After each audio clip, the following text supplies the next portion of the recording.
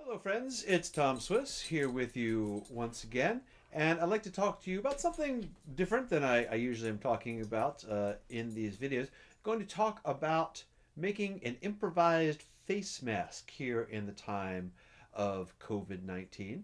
There's a lot of discussion about this online. Now, of course, an improvised face mask made out of whatever fabric you might have around is not going to be as effective as an N95 mask or probably even as much as a surgical mask. But there is one study out there that's going around where they did a particulate filtration study, and they found that even just putting a t-shirt fabric over your face or a dish towel, something like that, does have a significant filtration impact on particulates, including even down to the size of tiny little viruses. So, you might go and take that bandana out of your dresser, and you might do the style we all know from the cowboy movies there, right? I'm the bad guy. I'm Jesse James. Stick them up, right? Now the problem here is even if I take this bottom part and tuck it into my shirt, is here. There's this big gap up here where air is just moving in and out there. And so, if you pick up any dusk mask, even if it's not an N95 mask, it's going to have a little metal piece here to control the shape. And so I got thinking about this, and I have designed a way to improve that bandana mask using. Let's try that again.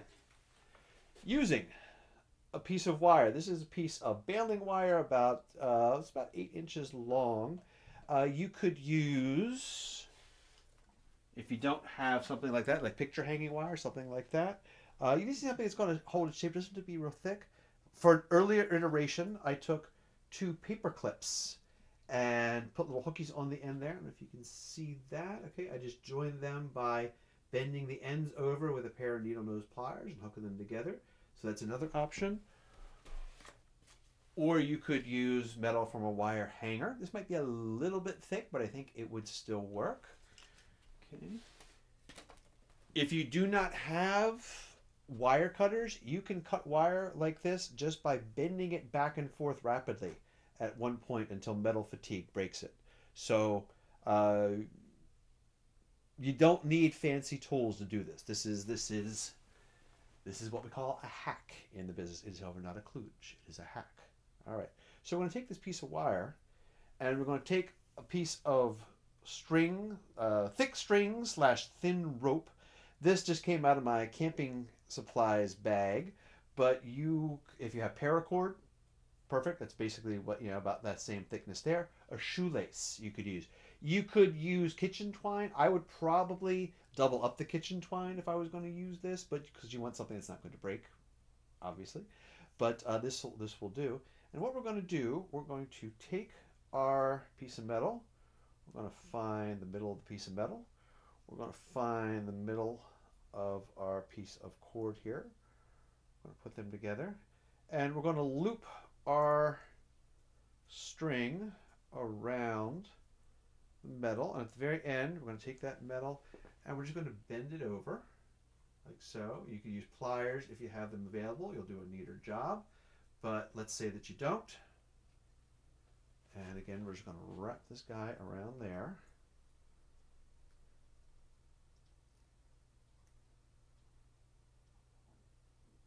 And bend the end of that up. All right, what I have now is what is going to be the face piece. This is going to go around my nose. This is going to go under my cheekbones. This is going to go behind my ear there. So I'm going to bend this guy into a form-fitting shape. And let's see, looks like maybe I want to straighten that a little bit. Yeah. Okay. This is what is going to give this guy shape here. Okay, so I'm going to make that fit my face. Now, the thing about a lot of cloth masks out there, the people sewing all these great cloth masks and everything, the thing is, if you wear that same mask day after day, you're breathing in, you're breathing out, you got all the moisture in your breath, it kind of makes a really great environment if you're a little bacterium, a fungus. This is a great environment for that stuff to grow in. So a mask framework that you can put a clean piece of cloth on every day. I think this could be a good idea. I'm going to take my bandana and I'm going to make just a triangular fold. Boom. Okay. Now, when we did our bandito mask, we put the triangle pointing down. Instead, we are going to put the triangle pointing up, and we're going to fold over our face piece. Now, what we want this guy to cover the face piece from the back, like so.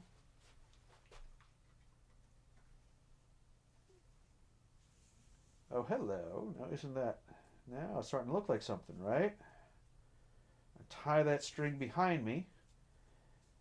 And what this has given me is this gives me two ties. It gives me four corners, and it gives me two ties.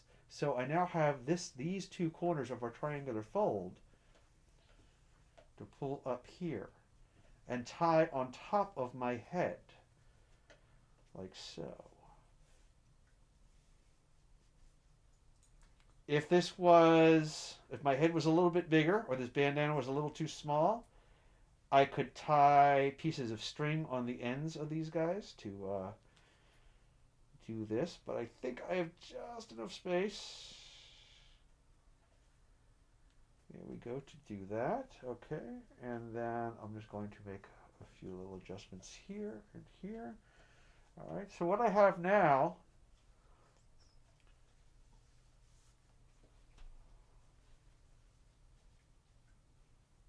fix the hair there. All right, so what I have now is a mask which is tight fitting along the jawline, which is fit by my metal nose piece here above at the cheekbones. Okay. So it fits pretty well. It fits pretty snug. I'm not going to get much air going around the corners of this guy. I'm going to be breathing through my two layers of cotton here. And I wore this for about an hour earlier today, just as I was doing some late work around the house. And you get used to it pretty quickly, and you can breathe in and out. It's about as burdensome to breathe as a good dust mask is. Of course, again, it's not as effective at filtering as that N95 dust mask that I might be using around the house. But by golly, I think this is certainly better than nothing. And if you wanted to improve it some more, in that fold, you could put a piece of filter paper. Um, Cut out a piece from a vacuum bag or put some coffee filter in there. And I think you would get a lot of filtration. I'm guessing here. Okay, this is all guesswork. We don't have a lot of data about this. And, use a for real N95 mask, by golly, if you can get one. Use a for real surgical mask if you can get one. This is what we're going to try and do when we don't have those things available. Okay? So here's the improved, improvised bandana face mask. I think all good designs should have a name. So I'm calling this the Bertha. I'm calling this after my grandmother, who was a nurse in Baltimore for many years. And I feel like she ought to be honored in some way. So we're going to call this mask the Bertha. Stay safe out there, my friends. And I hope to see you in person when this crisis is done. Or we'll see you all online as we're all seeing each other these days. Much love.